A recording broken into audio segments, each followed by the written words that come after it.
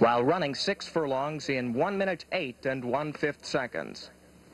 The striking daughter of Seattle Slew proved that win was no fluke when just a week later she turned in one of the most remarkable efforts by any athlete in any sport, routing her rivals by 21 lengths while racing 6 furlongs in 1 minute 8 seconds flat in the Hollywood Lassie Stakes. That victory made Landaluce a national heroine, and with each successive triumph, her legion of fans grew and grew.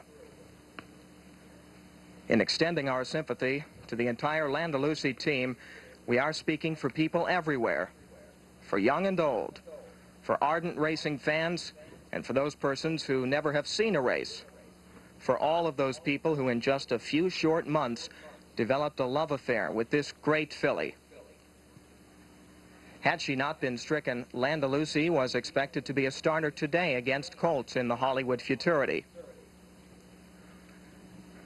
We'll never know the heights she might have scaled, but we do know she'll never be forgotten. She was our superstar.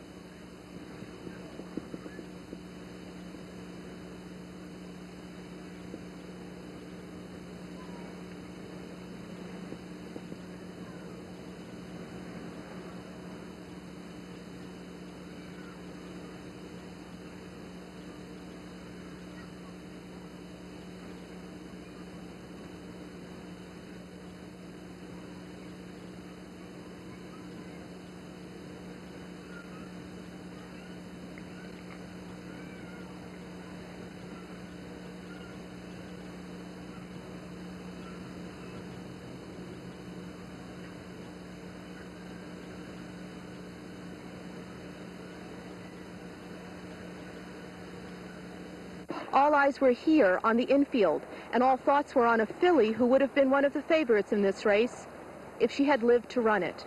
Instead, they buried Landaluce by the waterfall at Hollywood Park during a short ceremony attended by her trainer, her jockey, track officials, and stable hands. Her promising career was cut short by a bacterial infection which killed her on the day she was to race here in the Starlet Stakes 2 weeks ago. Roving Boys trainer later admitted it would have been hard to beat Landaluce. To have a race named after you is obviously a huge honor here at Hollywood Park, or any track for that matter, and even to have a street named after you as well, Landaluce Lane, here in Southern California. Landaluce only ran 5 times, but she never lost, and that's why they honor her with a tombstone right here on the turf course at Hollywood Park.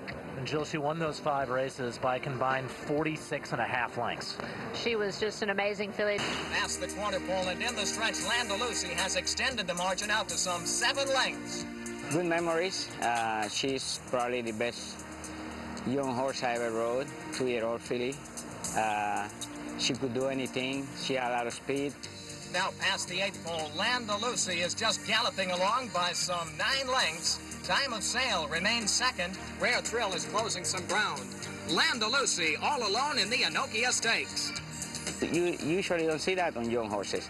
They usually are very green at the beginning and then develop into good horses, but she was good from the beginning. Landaluce is striding out in front by 4 lengths. The Oak Leaf would be her last trip to the winner's circle. Less than a month later, Landaluce was dead from colitis X, an often fatal intestinal disease. Both trainer Wayne Lukas and jockey Lafitte Pincaille were left to wonder just how good Landaluce might have been. I remember that he told me the first time I rode it that she was very special, that she could really run, you know, and I remember that she said, don't worry, she's going to win very easily. And when she died, it was disappointing for me because I really expect that she was going to be a champion. She is one of the best one I ever rode, even though I only rode it 4 times, but she would just keep getting better, and who knows, who could tell what kind of a filly she would have been.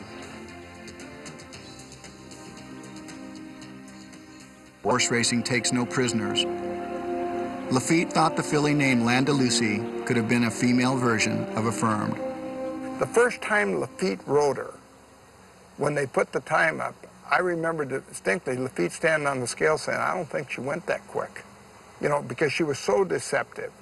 And I mean, she captured the imagination of the public. Being by Seattle Slew didn't hurt. Landaluce in front, drawing out by 5 lengths. Issues and answers. Grand Harena and Shirley Lee Brown.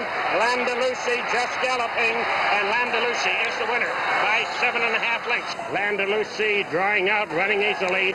Midnight Rapture and Miss Bigwig, and Landaluce is the winner by 8 lengths. Landaluce just galloping by 12 lengths. Landaluce all by herself. Landaluce is the winner by 15 lengths. Lafitte takes his cross, chirps to her, and that's when 21 lengths happened. She opened up 21 lengths as a 2-year-old filly from the quarter pole to the wire in record time. Lafitte's pulling up on the backside. I am awestruck. I had never seen that kind of acceleration in a horse run like that. I thought I had a champion. I really thought I was going to have a lot of fun with her. And then she got very sick, and she never came out of it. She just died, you know, and it was such a loss, you know. I remember Wayne was very distraught about the whole thing, you know. He took it very, very, very bad. And we all did, you know, because we knew what we had. And his very first crop was Landaluce, a filly with her sire's brilliance. Although the great filly died of a bacterial infection in November of 1982, she put her name permanently in the books of racing history. She was undefeated in her 5-race career and was voted champion 2-year-old filly for 1982. The ABC TV cameras caught Landaluce in her glorious days at the racetrack. When a beautiful woman walks into the room and all the men nudge each other, you don't have to tell them all that she's pretty, and that's the same way that Landaluce is. When she walks out on the racetrack, horsemen stop and look.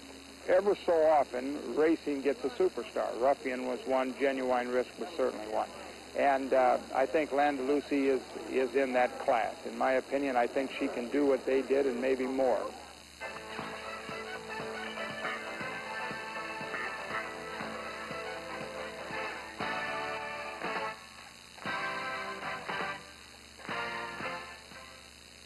Now we feel very good about her mind. She's businesslike on the racetrack, and yet when you ask her for something, she is there and she responds like a good sports car. All you got to do is step on the accelerator and zoom, it's there.